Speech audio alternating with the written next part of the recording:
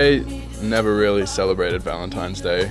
I don't know if it's as much of a big deal in Australia, and I went to an all-boys school. As a kid in elementary school, girls used to always come to class with teddy bears and stuff for me, so I mean, it was interesting. I believe a girl should take me out to a basketball game. I want front row seats. Preferably, I want to go see Kevin Durant at Madison Square Garden. I would like that.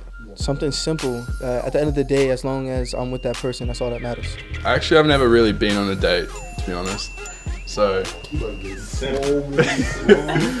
but I don't know. I mean, if I had the ability, I think Paris would be nice. My first Valentine came when I was in 11th grade. The girl was from Turkey.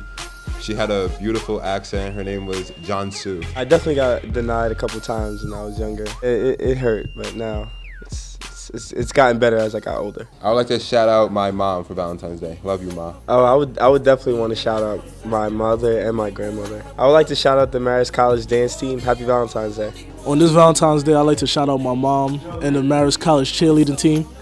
Oh, my life, baby, baby. I pray for someone like you, and I pray that you feel the same way too. All right, whenever you're ready, Chris.